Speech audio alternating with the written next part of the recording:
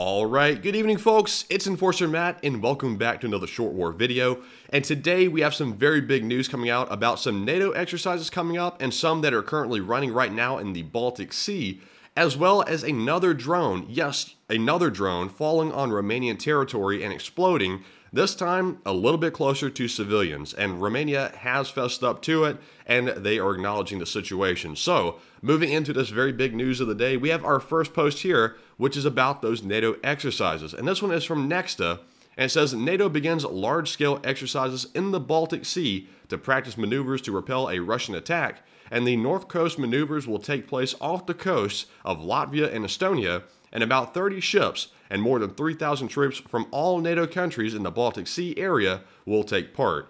They'll also be joined by naval units from the United States, Canada, the Netherlands, Belgium, France, and non-NATO Sweden.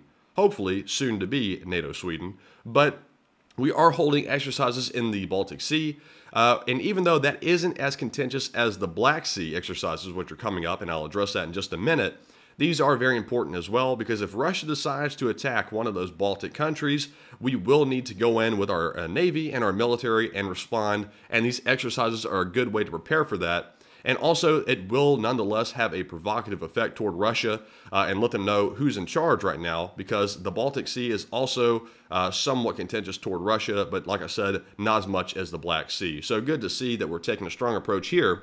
And moving on to our next one here, we learn that, like we covered last night on our stream, that Romania and the U.S. are set to conduct exercises with Ukraine in the Black Sea and the Danube Delta.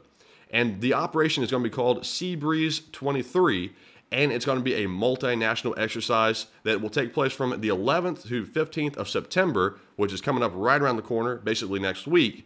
And this is going to be one of the biggest exercises relating to the Ukraine war the entire year of 2023. So we're going to see Romania coming out for it. The U.S. will as well. And they're also going to be in that Danube Delta. And this one right here is set to possibly cause a provocation between NATO and Russia, because the Black Sea is a very highly contested sea, and we've had problems in the past flying drones in the Black Sea, much less actually bringing in military vessels to conduct actual military exercises there as well. So need to keep a sharp eye on this one. This one could have the ability to break out into a much more severe situation.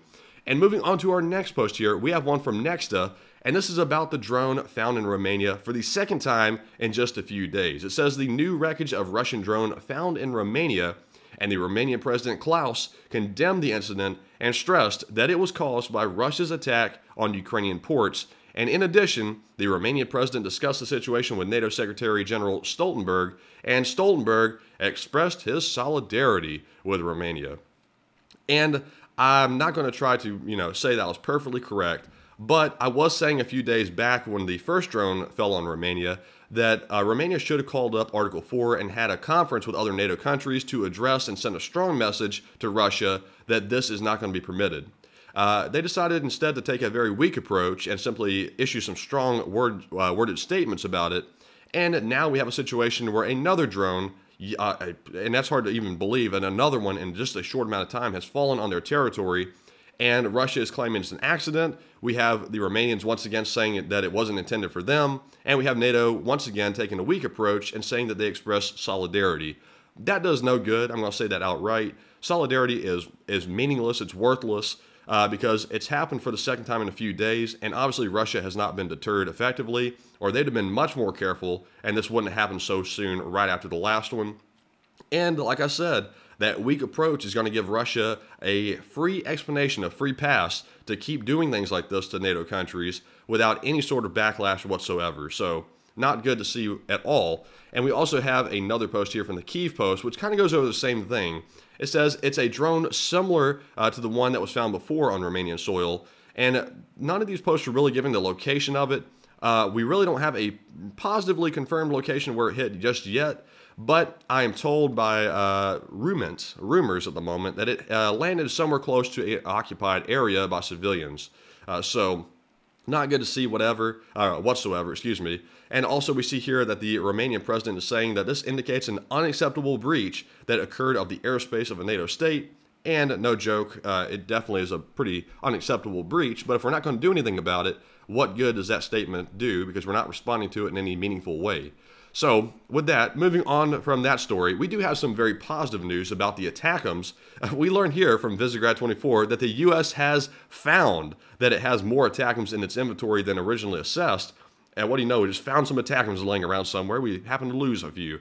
ABC writes that this is how the U.S. will explain why it will now send ATACMS to Ukraine, despite previously saying that it would be impossible.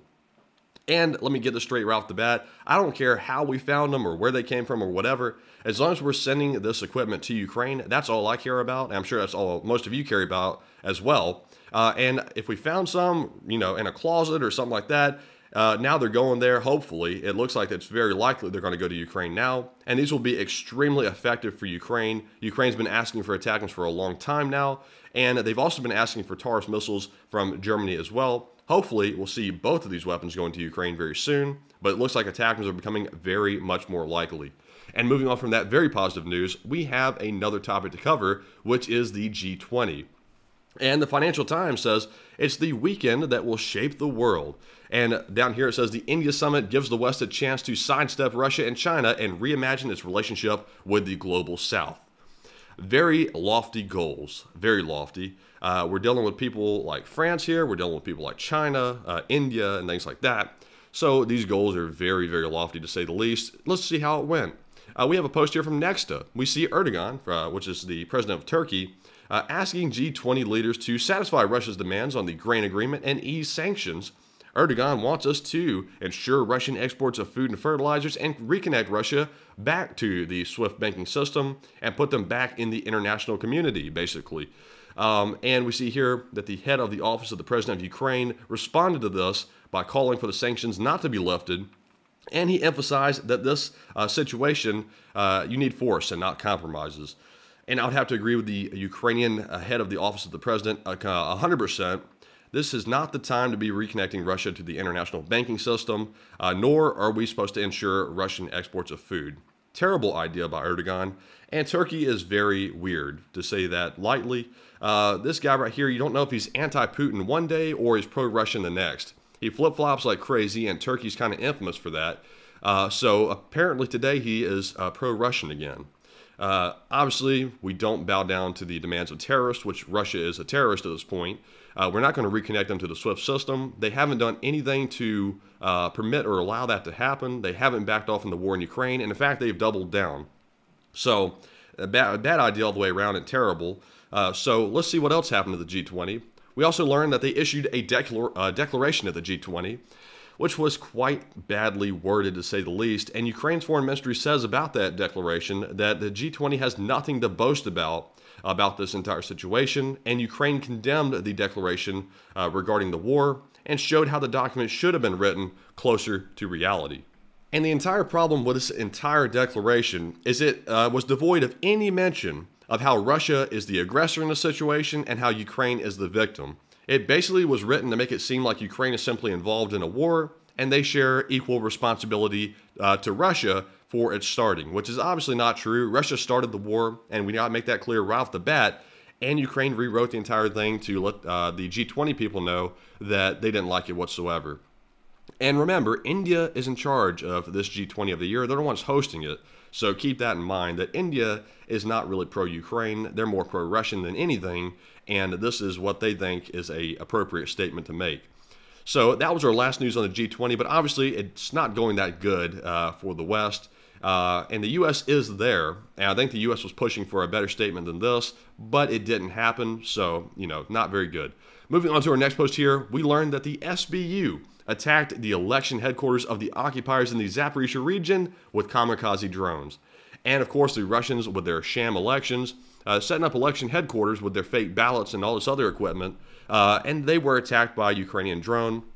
Good to see. The elections are complete jokes and scams, and Ukraine is letting them know what they think about it.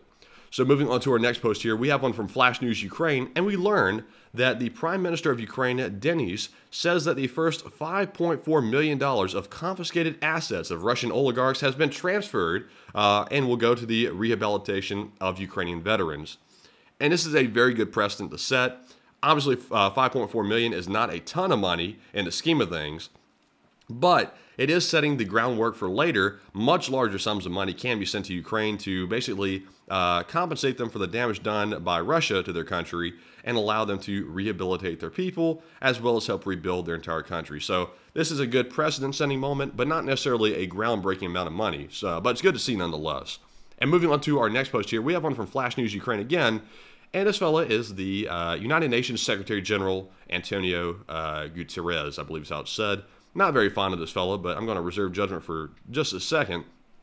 He says there will probably not be a peaceful solution to Russia's war against Ukraine in the near future, since the parties to the conflict have decided to continue fighting. And if y'all probably see a problem with that wording right off the bat, the parties to the conflict decided to continue fighting. Well, Ukraine has not continued to want to fight. They're having to because they're fighting for their country. And if they stop fighting, Russia is going to run them right over. So this fellow worded the statement very badly and poorly.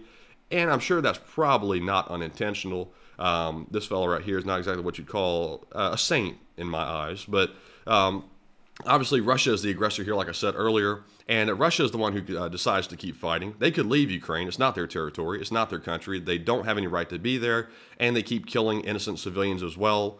And the UN should really watch these statements like that because whatever credibility the UN has left, they're just destroying it by this fellow coming out and making dumb remarks like that.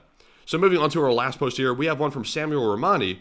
And we learned some more information about the Zaporizhzhia nuclear plant. We haven't heard about that in a long time, thank goodness. But we're learning some disturbing information today. It says the IAEA has seen increased military activity around the plant, and mines continue to be stationed near the perimeter of the plant, but the IAEA can't confirm the new mines, but that's partially due to the obstructions of inspections. And I don't know about y'all at this point, but I'm not really buying much of what the IAEA says at this point because they've been somewhat unreliable to me in the past, in my opinion. They've said things that really aren't consistent with what the Ukraine's saying, nor what the satellite footage is showing that's on the rooftops. So take what they say with a grain of salt, but it sounds like some disturbing things are happening around the nuclear power plant, and we'll probably learn more about it in the near future. But we'll have to wait for now because we really don't have a ton of details. But with that being said, that is our last piece of news for now. And of course, feel free to join us tonight at 10 p.m. Eastern. We are running our nightly war news stream there. We'll have all the news that we couldn't cover during the middle of the day on tonight's stream. Also, hit the like button and subscribe as well, and hit the bell icon as well if you want to be notified of our regular uploads to stay updated on the situation international and in Ukraine. And I hope this video has been informative to you. Also, peep our Twitter page as well. Our Twitter handle is @It'sTheEnforcer. We post updates over there minute by minute, and that is the fastest way to stay up to date on the war. Also, down in the description below, you'll find a link to our Patreon page where you can help support us monetarily, to help keep running these videos and making these streams to keep y'all updated. So thank you all very much for watching. I hope it's been informative, and bye-bye for now.